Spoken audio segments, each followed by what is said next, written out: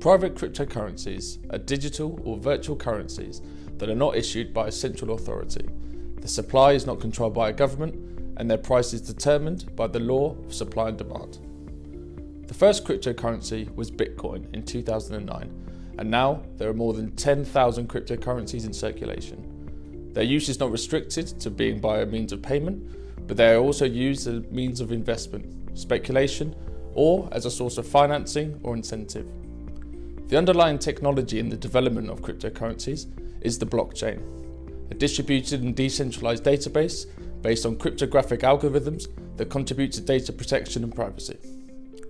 The basic elements for trading cryptocurrencies are the digital wallet with fiat currency, the digital wallet that will hold the cryptos, and the set of orders launched to the exchanges, which are peer-to-peer environments where the transactions will be executed.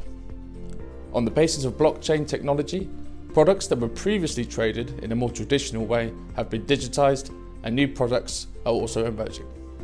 For example, the possibilities of digitization of non-fungible goods have created a new market encompassed as an NFT or non-fungible token product.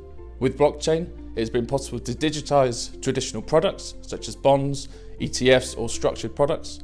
With the current adoption, different financial products and services have been created, creating a new environment of decentralized finance called DeFi. Centralized banks have also taken the lead in this area and are embarking on projects to create CBDCs, central bank digital currency, that is, digital currencies issued and backed by the central banks of each country, which emulate the fiat currency of the country where they circulate, but without the existence of a backing banknote or coin.